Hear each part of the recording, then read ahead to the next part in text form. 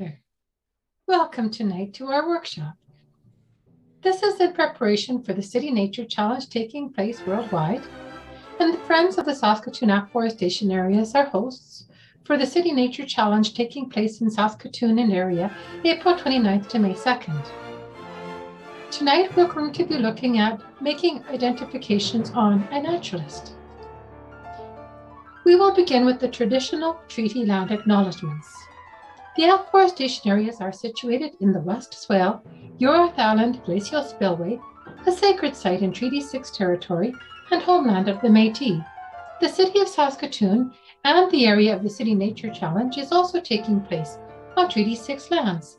Those who entered into Treaty 6 are the Nahiawak, Cree, Nakaway, Saulteaux, and the Yankton and Yankatone Nakota people. May our relationships with the land, standing peoples, forests, and waters teach us to honor and respect the past and invite us to move forward in harmony. May we all come together as friends to find inspiration and guidance from histories, languages, and cultures which broaden our understanding and community collaboration for the present and for the future. The Friends of the Saskatoon Afforestation Areas are hosting the very first City Nature Challenge for the City of Saskatoon and area, as mentioned. We are a non-profit environmental charity formed to care for the 326-acre Richard St. Barbe Baker Afforestation Area and the 148-acre George Jenner Urban Regional Park in Saskatoon. We were advised to create a data inventory by the City of Saskatoon and the Meewasin, and so in any season and at any time of the day, we used iNaturalist to contribute to the ecological assessment for future planning. Noxious invasives were found and reported, as well as over 24 species at risk. We want to share this adventure of using iNaturalist with people in Saskatoon and surrounding area and around the world. It's a fun, friendly competition with a chance to place cities and nature on the world stage. This is the location of where the afforestation areas are located on the very southwest outskirts of Saskatoon inside of city limits. Maybe we'll see you out there one day. So during this session on iNaturalist identifications, what would you need to make an identification? You would need your computer opened up to iNaturalist and you are signed in with your username. To make identifications for Saskatoon and area, you would go to settings and turn it to iNaturalist.ca, and that will help the artificial intelligence resident on iNaturalist come up with a better match for species when you're looking at the various organisms in front of you. If you were going to try to do identifications in Paris, France, you would change it to iNaturalist for France. And if you were going to tackle some identifications in Florida or California, you would use the iNaturalist.USA setting. There are quite a few different countries on iNaturalist, and it would be good to find out which country you'd like to key in on when you're making your observations. And what is in this particular session? Some confidence in adding identifications, and especially flipping some unknowns, and we'll provide some examples. This is not really a post-secondary course in using a dichotomous or taxonomic key. However, we will cover some basic taxonomy, such as the iNaturalist tree, what kingdoms are, and how to use the artificial intelligence on iNaturalist. We are all very good at coming to genus level usually, because from a very young age, we can look at a picture book, even as a toddler, and know the difference between cows and pigs and plants and animals. And that's all very handy, especially when it comes to doing identifications on iNaturalist. And here we'll be talking about how to differentiate when we should stay at genus level or above, and when we should put it in for species level. We will discuss the iNaturalist data quality assessment, the DQA, and we'll learn how to add an ID, and when to be bold, and when to add an ID even if you're not a specialist scientist. The iNaturalist community is varied. It includes those who know little to nothing about nature, self-taught people who have developed a certain amount of expertise, serious students, and specialists doing scientific research. So it's an amazing mix. So to begin with, try to use iNaturalist just to get used to it a little bit. Find the iNaturalist app on the Apple Store or on Google Play for your smartphone. make a few observations around you. Click on What Did You See to see iNaturalist suggestions and learn about computer vision technology and the power of iNaturalist. It's easy as 1, 2, 3. Snap a picture, share it online, and then the identifications come. So on your smartphone, the screen will look something like this. You will see in this area all the different photographs you have taken using iNaturalist. And let's say you're going to take a picture of a plant. You would take a picture of the flower, you'd click on this plus sign, stay at the same organism, and take a picture of the bottom of the flower or the calyx. Then you click on the plus sign, take a picture of the top side of the leaf, click on the plus sign, take a picture of the bottom side of the leaf, click on the plus sign again, take a picture of the entire plant, click on the plus sign again, and take a picture of the habitat where the flower is growing. All these things help people that come around later to try to identify your flower. As much as possible, try to take as many images of your observation when it comes to animals and insects and things like that, even though maybe birds will fly away before you get too many pictures, or maybe the bumblebee will fly off to another flower, but try to take as many pictures as you can, because sometimes for identification, an insect might need a particular stripe or a particular view, and the more pictures you can take, the better it is to come to the species level. So here we have it again. Want to practice? Give iNaturalist a try. The City Nature Challenge is taking place April 29th to May 2nd. The observation phase is May 3rd to May 8th, and the winners across the world are announced on May 9th. Use iNaturalist anytime on your own. For a meetup here in Saskatoon, just email us at friends@forestation@gmail.com, and we would love to come out and meet your team and connect with nature. So here's a screen to learn about identifications. So for the City Nature Challenge, we would type in under play Saskatoon area, and then you would choose the category if you so desired. You can click this button, this dotted leaf with the question mark, and click here for needs ID for those unknowns that need to be flipped. These were uploaded onto iNaturalist without any comments or any identification at all. Or else if you particularly like birds or frogs or insects or plants, you can choose on any of those categories if those are your speciality. And that would be absolutely fantastic. So there's quite a few different things to click on for different days and different times that you come online on iNaturalist to make identifications. So this page here on iNaturalist is very handy. It tells how to proceed with etiquette on iNaturalist, and it really does encourage us all to be bold. And please help with identification. And this short workshop will show you how. So this is an introduction to the iNaturalist automated species identification. So here someone has uploaded this beautiful little yellow flower. And then when they click on What Did You See? The iNaturalist automated species identification suggests that they think it's in this genus of the slipper orchids. And then it keeps on going, and it says, well, it could be one of these species within the slipper orchid genus as well. And this list actually scrolls down a little bit longer as well. So this view button here allows you to bring up all the photographs on iNaturalist that have been uploaded for the genus of slipper orchid, as well as for this individual species and so on. So you can compare this observation to all these different pictures that come up, and then you can agree. You can click on one of these if this observation matches visually to any of these ones. If you're not sure about species level, it's quite okay to stay with genus level and let a specialist scientist come along later and say, oh, I think this kind of looks like this species, unless you have some time to delve into a taxonomic key. Or it's even fun to type in some of these species into something like a search engine like Google or Bing or something, and see what they come up with for different indicators and things to look for to come to species level. There's even a few taxonomic keys online. Here, in this next observation, we see that this organism is held in front of a hand. And that is a wonderful way to give scale to something that's being photographed in the field. You can use your hand, you can place a coin in the picture, you could even take a tape measure in your pocket. Now then, iNaturalist looks at this observation and figures this organism belongs to the genus of true sedges. They're pretty sure. So you can click on this view button and look at all the pictures of true sedges on iNaturalist and see if you agree, if there's a match. Here are also some other images of species level that belongs to true sedges. So once again, you can click on view and look at pictures that just belong to these species.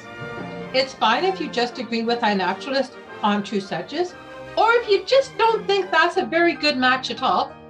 It's all right if you look at the picture and go, well, I'm more comfortable at saying this is a plant, and just stay at that level, and that's perfectly fine too.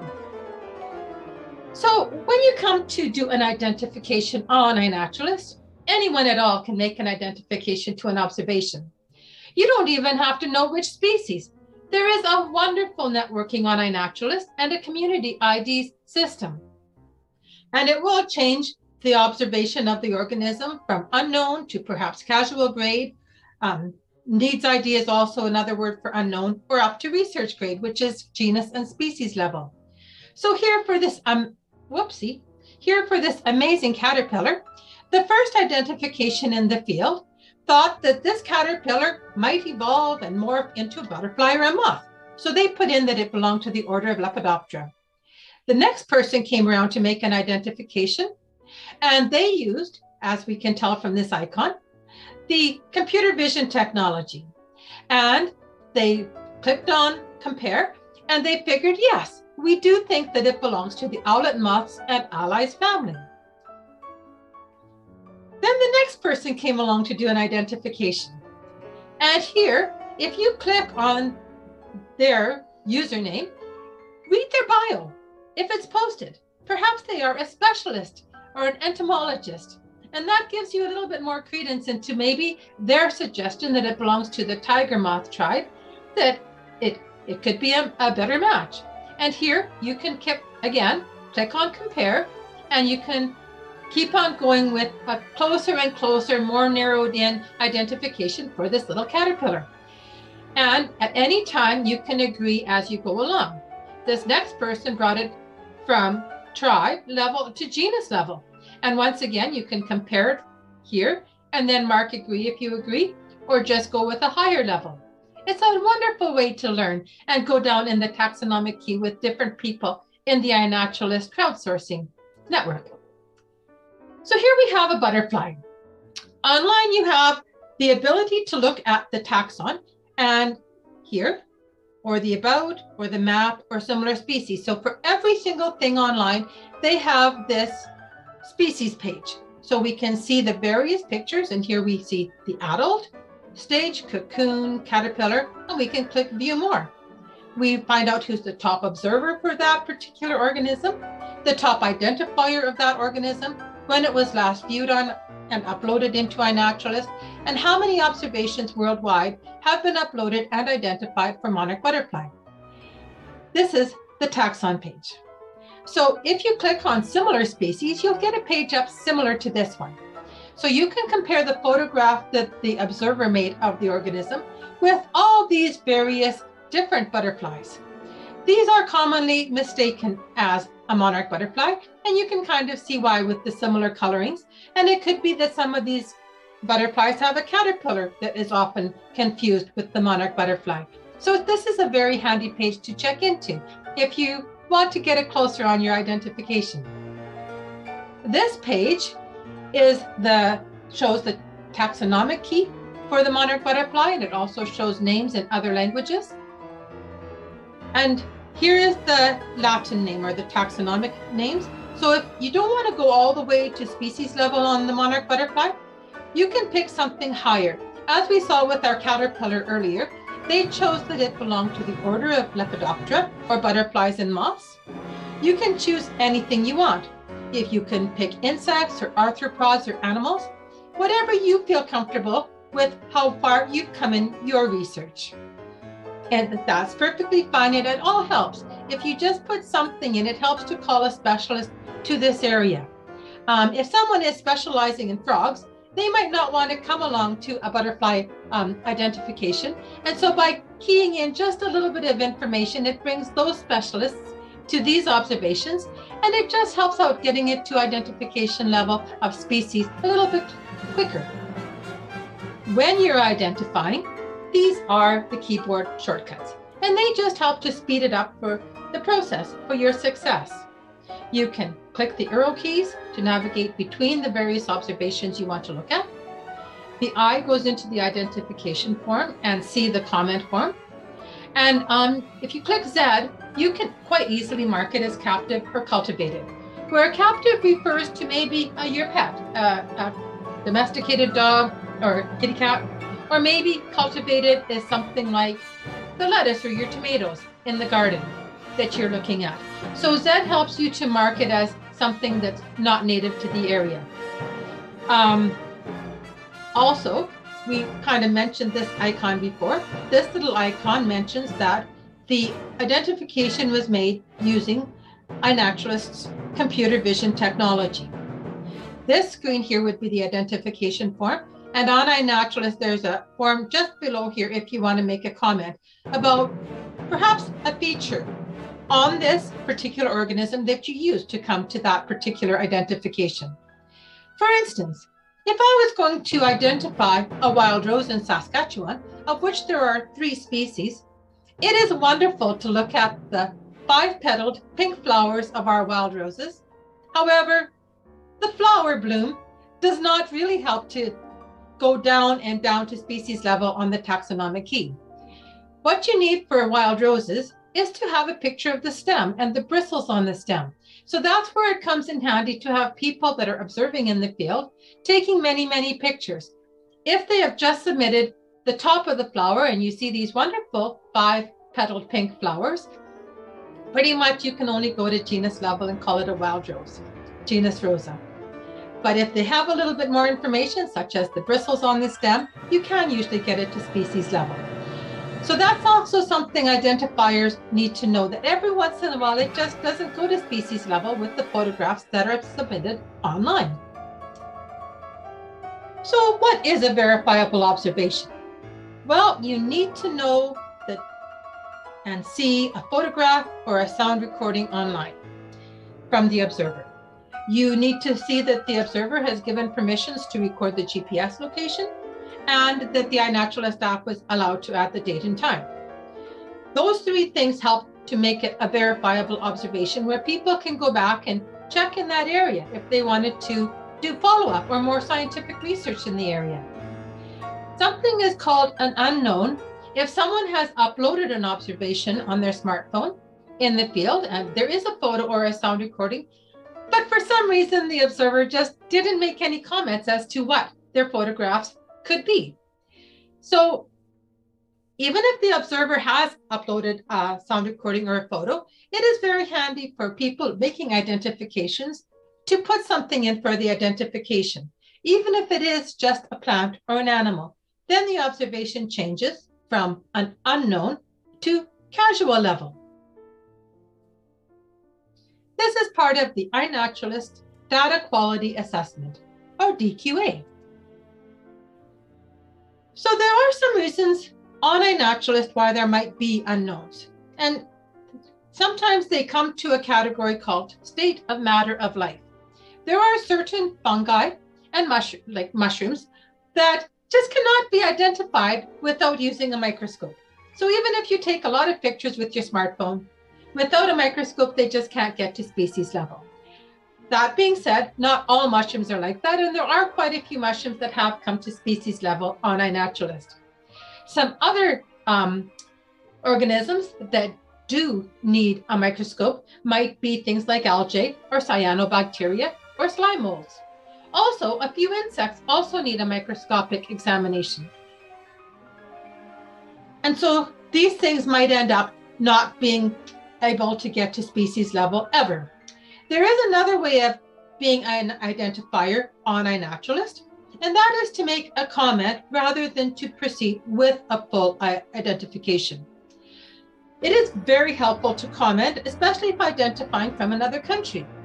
Genus level may certainly be similar from country to country, but species may differ in their naming just because they differ a little bit because of the habitat where they exist in. So mentioning that it looks like something in this genus, and if I was identifying it here, I would say it's this species, and just leave it that species in the comment for other people to say that live there locally, if they agree or not. Also, observers can also add comments in the comment field. And if identifiers read the comments from the observers, that also helps, because perhaps if the bird is flown away or the snake is too fast, it might result in a bit of a blurry picture. And so it might help to just read what the observer says in their comment section. Also, if you just give it a very coarse identification like plants or fungi, it does call on various specialist scientists to come along and give it just another look. There is another data quality assessment on iNaturalist called research grade. It needs 5 things on the observation, such as the actual evidence of the observation in the form of a picture or a sound recording. It needs to be identified all the way with the genus and the species level recorded under community collaboration. It needs to show the GPS location of where it was found, the time and date of when it was seen, and the iNaturalist username of who saw it. Also, to make it to research grade, there needs to be 2/3 consensus by the identification community agreeing on the species identification. If, for instance, an observation has 8 people that have come to visit to identify that particular organism, and all the way along, 8 people have agreed that it's this species, and so it does go to research grade. And then if the 9th person that comes along says, whoa, hold the bus, we don't think it's that species at all. This is what I think for species level. This is the reason why I think it's a different species. And then the process starts all over with a new conversation about whether or not it should be the first species mentioned by the first 8 people, whether or not this 9th person coming along is correct on the species, or maybe it's even yet a 3rd species. So the conversation begins, and it's a lot of fun to delve into a little bit further what the species level might be for that organism. That's all part of the data quality assessment process. So why in the world are there so many unknowns? There are so many reasons. Perhaps there was a poor smartphone connection in the field for the observer. Perhaps they wanted to get home and type in their identifications on the computer rather than on the smartphone when they were in the field, and they just haven't got back to the computer yet. Perhaps it was very cold out and smartphones don't really like gloves and mittens, and maybe the observer didn't want to take off their gloves and mittens too often. It could be that they were running out of batteries in the field, and it could be that there was just too many organisms and too little time. And the person out in the field making their observations of organisms went from one organism, uploaded it to iNaturalist, went to the next organism, uploaded it to iNaturalist, and kept doing that, thinking that they still had lots of time in the afternoon to follow up with the identifications. Then when they got back home, life happened, and they had to make supper and feed the kids and attend meetings, and they didn't get back to do the identification as quickly as they had hoped. So their observations for that day remained as unknowns.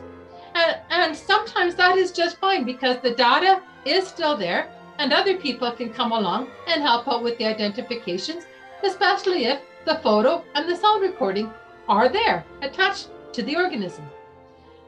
And perhaps someone went out in the field and they looked at an organism and they did their observation with photos, and then they decided to take one sample home to make a spore print and key it out at that point after their spore print was made, which usually takes between 3 to 12 hours.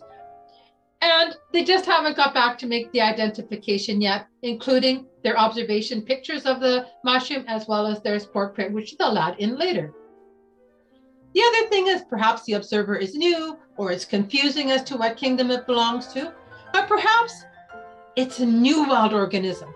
Maybe when out in the field, the observer was taking an amazing photograph of an organism. they found a flower and they were taking a picture of the top of the flower, the bottom of the flower, the top of the leaves, the bottom of the leaves, the stem, the whole plant, and the habitat where it was growing. And then, lo and behold, a pollinator came along. And pollinators fly away. So they right away quick uploaded their flower picture and started taking photographs of the pollinator. And they got as many bee pictures as they possibly could before it flew away. But then they didn't go back to the first picture of their flower, so it became an unknown. And so therefore, that is why identifiers are so very handy to get caught up on some of these unknowns. So what happens when an organism becomes part of casual grade? Perhaps it's lacking evidence of an observation. So maybe it doesn't have a picture or a sound recording uploaded. Perhaps the iNaturalist community just disagrees with the date. Something like seeing a June rose in December, that just doesn't work out very good. Or maybe there's a disagreement with the location and someone has in their observation that there's whales living in the prairies, and that just doesn't work out either. Another reason why it might remain in casual grade and not go to research grade is if the organism is not wild. And perhaps there's a palm tree in Saskatchewan or another organism that just isn't native here if they are trying to do observations in Saskatchewan. And this could be anywhere. So if the organism is not native to that location, it will stay in casual grade.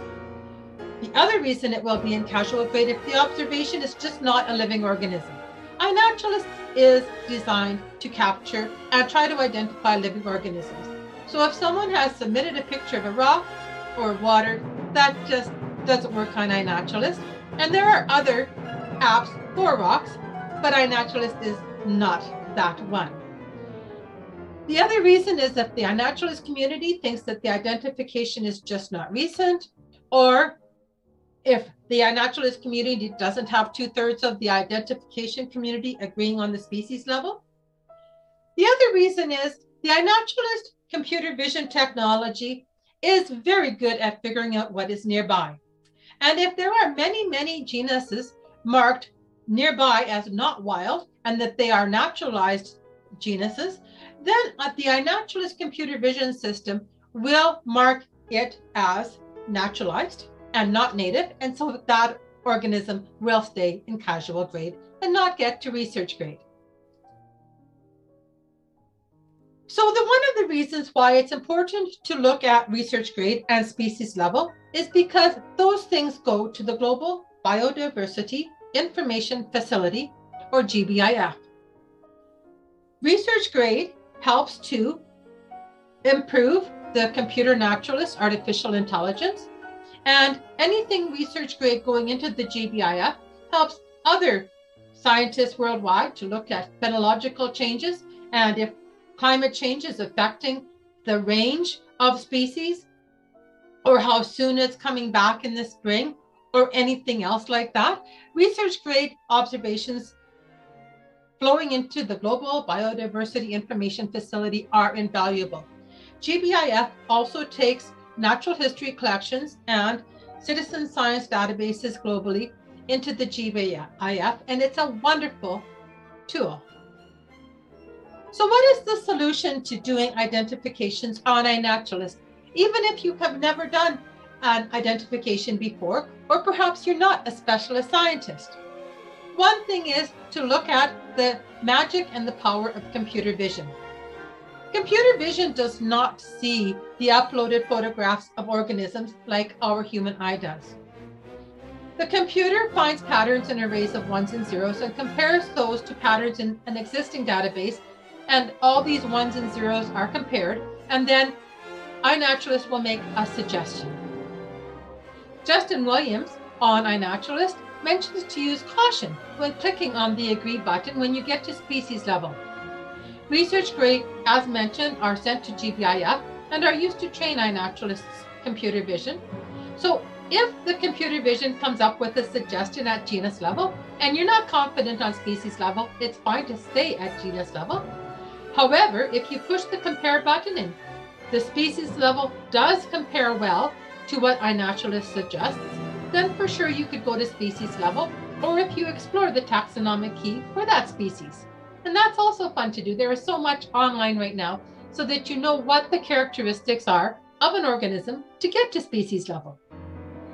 And See Nearby is another wonderful feature on iNaturalist, and it helps to improve the artificial intelligence as the computer can quickly figure out what has been seen nearby, and that helps it to say, hey, we think your observation looks like one of these because other people have seen it really close, and these are very similar looking plants or animals. The other thing to remember when you're on iNaturalist is identifiers have a sneaky little trick that they can use that is a little bit over and above what computer vision does on iNaturalist. Only the very first photo is ever used by the iNaturalist computer vision. So even though we have been saying that when you are out in the field to take as many pictures as possible to help in the identification phase, that helps the human identifiers and it does not help the computer vision on iNaturalist. So as an identifier, please flip through all the pictures of the organism uploaded by the observer, because perhaps the third picture is a little bit clearer than the first picture, or by comparing all the different aspects of the organism, it helps you to come to an identification a little bit better. If you're an observer, it's easy for you to reorder the photos, and as an identifier, you can't really do that, but it does help you to look through all the photos. Now, here are all the different kingdoms on iNaturalist attached to the tree on iNaturalist. And so it's very easy from a very young age, we've all been looking at picture books and we pretty much know if it's a bird or a mammal or an insect or a plant. And even just by putting in a course identification like that, it will help bring along the specialist scientists. So if you put in that it's a mammal, it'll bring along the zoologist and the animal biologist. If you happen to put in that it looks like a reptile, you'll bring along the herpers. If you put in a fish or a plant or a fungus and so on, you will bring out all the various specialists to help out with that identification. Now, these are not nearly all the specialist scientists that are around the world, but it gives you a sample of some of them that may come along to help with the identifications in these areas if it started out by anybody helping out with identifications on iNaturalist. So as an overview of identification, there are different levels. If you are not certain about species level, only identify to the genus level. Even a general identification is good. Don't guess at species. Many arthropods or insects and mushrooms or fungi need microscopic examination. When in doubt, use a taxon key. It can be a lot of fun. On our particular user page on iNaturalist, as we find online taxon pages or hints and tips from other iNaturalist users, we post them on our profile. It helps us to go along in our identifications. And we have filled up our journal also with different hints and tips in our particular area. Sorry about that.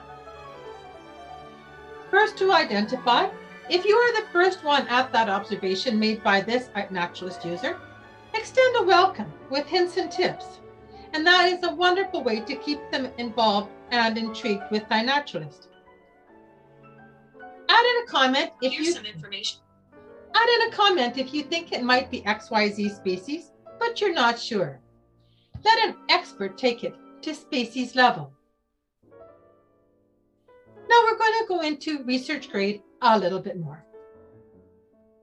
Research grade helps to know what is it.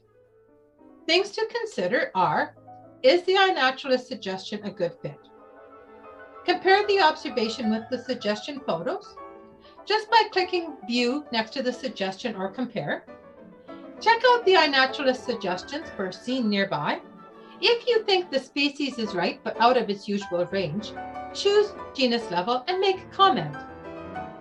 Learn more. Delve into a bit more learning about this organism. Take the iNaturalist suggestion and read more about them. Discover what features are needed for that organism and if they are evident on the photographs uploaded. Compare the species to those in the Saskatchewan Data Conservation Centre resources, because Saskatchewan Data Conservation Centre has resources for plants and another one for vertebrates and another one for invertebrates. And you can look at the genus level and you can see what is listed in the Saskatchewan Data Conservation for that particular genus.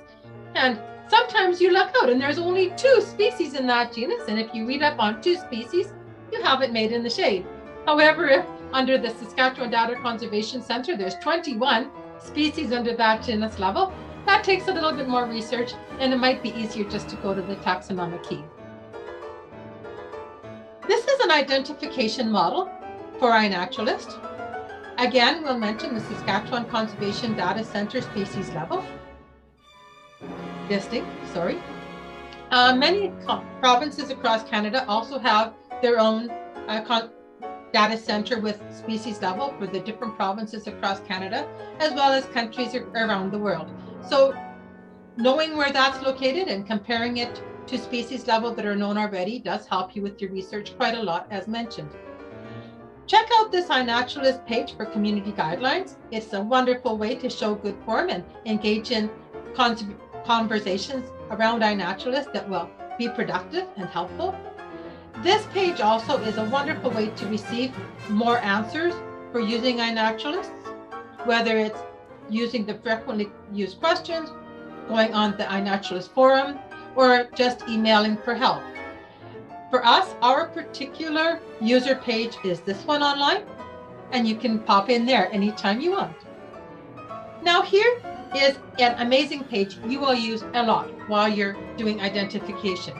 It is a good idea to upload this page just on a different tab while you're using iNaturalist in another window, because you might be using it quite a lot. These are some of the table of contents on this page, and it gives you just a wonderful answer to use.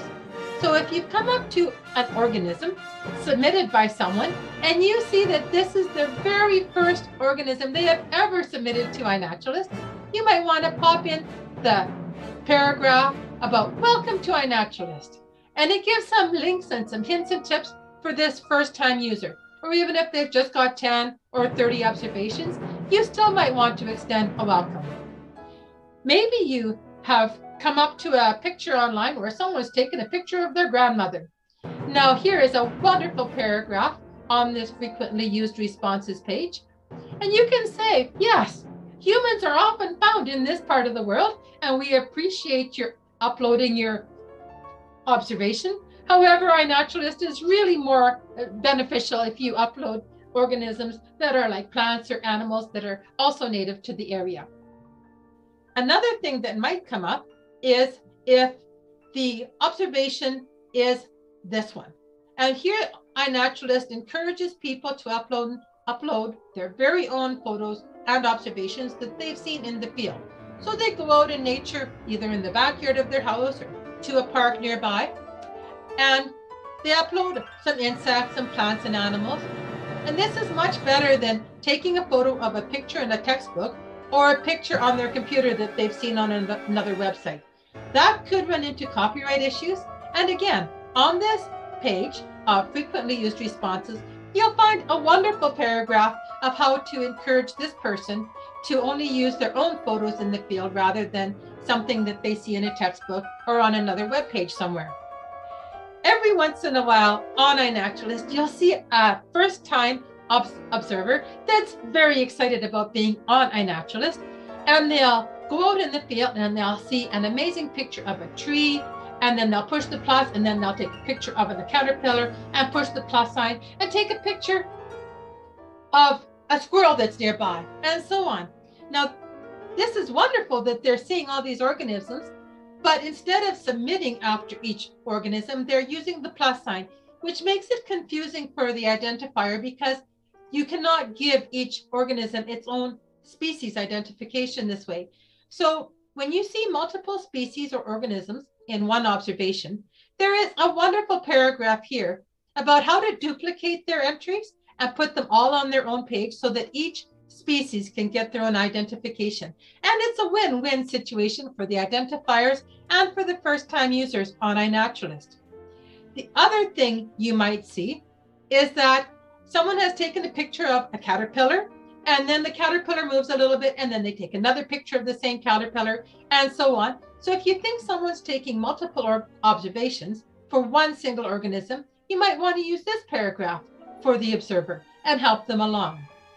There's also a nice paragraph for encouraging people to take pictures of native or wild animals.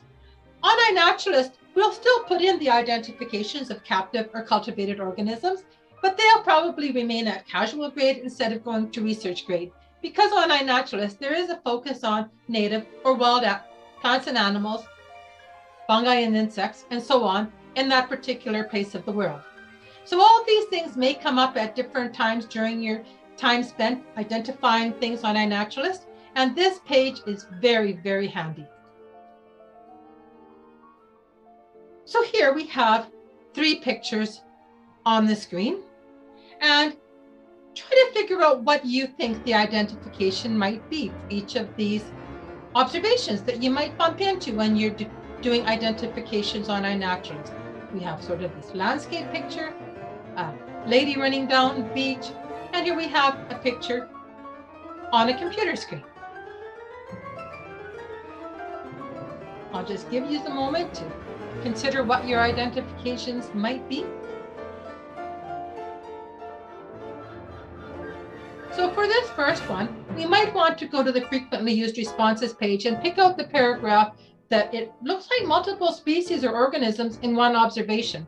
We can write a comment to the observer. Were you really trying to figure out what this grass looking stuff was in the foreground, or these little bushes, or the reeds around the water, or something in the background? Let us know and we'll try to give you an identification on something in this landscape looking picture. With this one, we would definitely have to say that looks like an observation of a human and use that paragraph from the frequently used responses.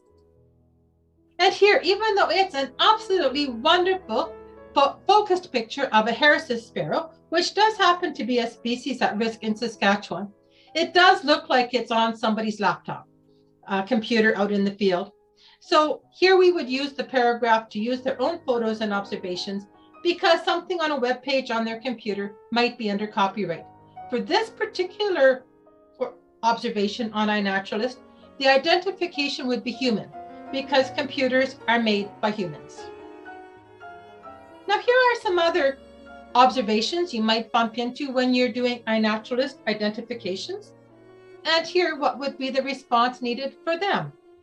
I'll give a few moments so you can type in some suggestions in the Zoom chat feature of Zoom.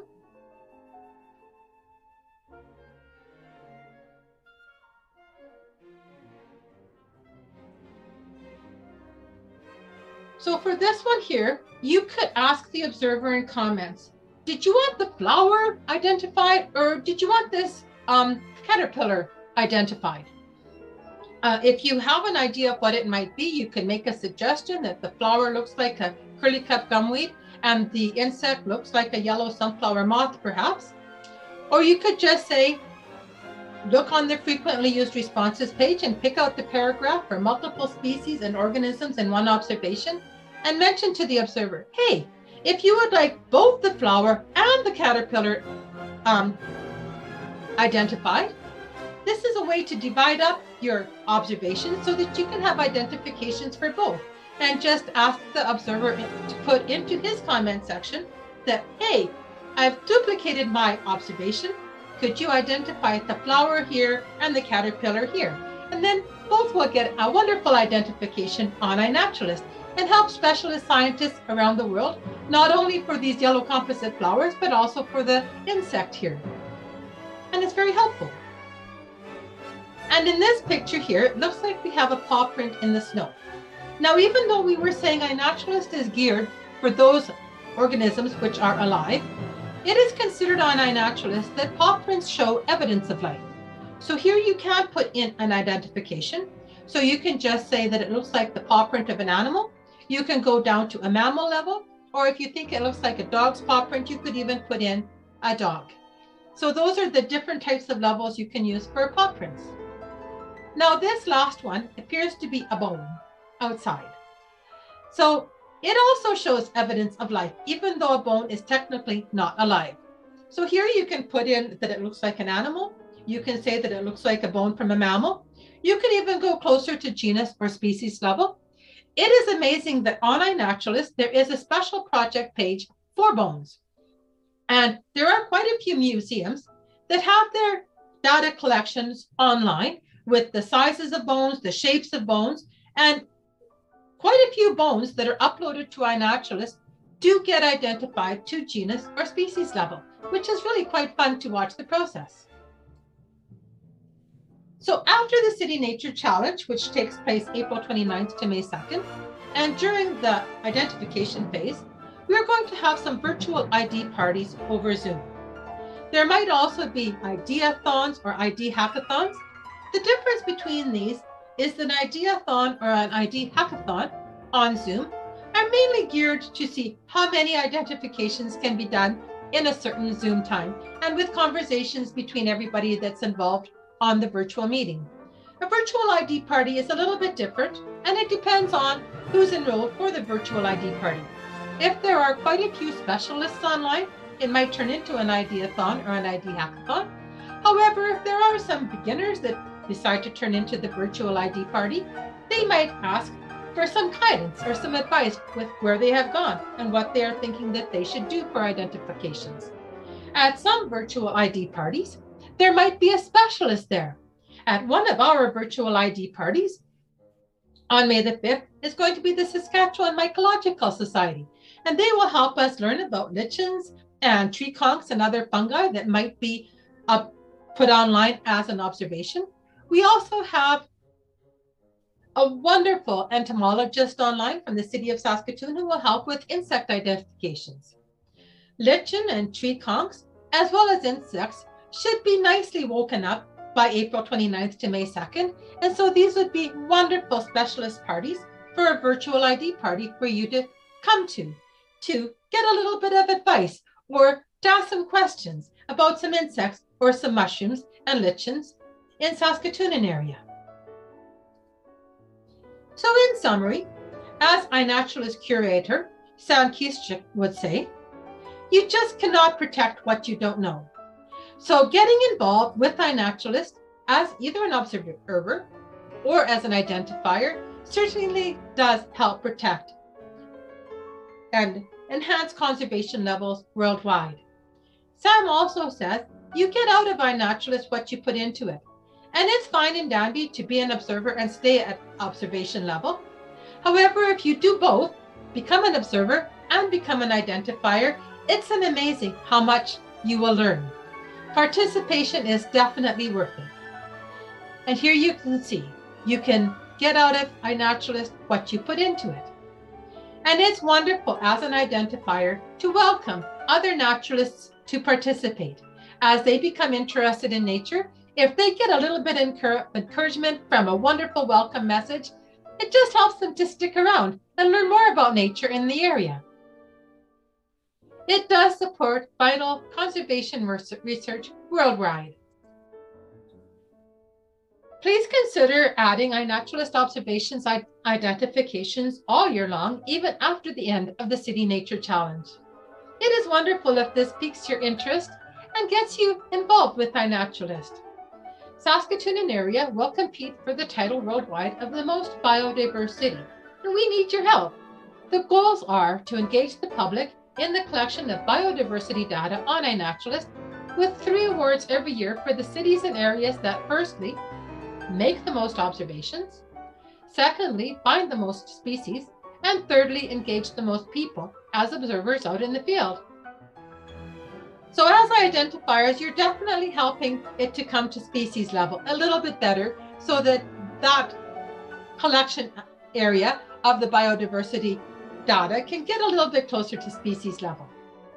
So we're very excited to have this fun, friendly competition to place nature on the world stage for the City Nature Challenge this year. Thank you very much for attending this workshop online. And we are the Friends of the Saskatoon Afforestation Areas, a nonprofit environmental charity here. This is our email, friendsafforestation@gmail.com. Our website is friendsareas.ca, and our blog site is stbarbaker.wordpress.com. And if you want to find us on iNaturalist, You just put this @ sign in front of our name when you're in an observation, and our name is Saskatoon Afforestation Areas. There is also a chat feature on iNaturalist as well to talk to people on iNaturalist.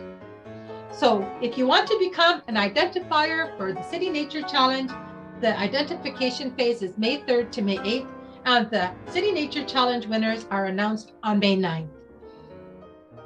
If you have any questions, we'll stay online on the Zoom a little bit longer. And this is the end of our presentation. Thank you very much, and we hope you have fun on iNaturalist. Being an observer in the field is a lot of fun. Coming along after, between May 3rd to May 8th, to being an identifier is also a huge help, as you could see throughout the workshop. And if you want to stay on board as an identifier later, it doesn't take long to flip 10 to 20 observations every day, and it sure does go a long way on iNaturalist. And you learn so much, not only locally, but around the world. It's kind of like being a virtual armchair tourist.